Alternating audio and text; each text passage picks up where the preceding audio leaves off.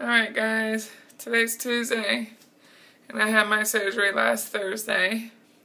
Yesterday was last night was a really good night. As you can see, I am talking a little better. Today is really painful. So I guess I read that, with my research, that you're going to have your ups and you're going to have your downs. As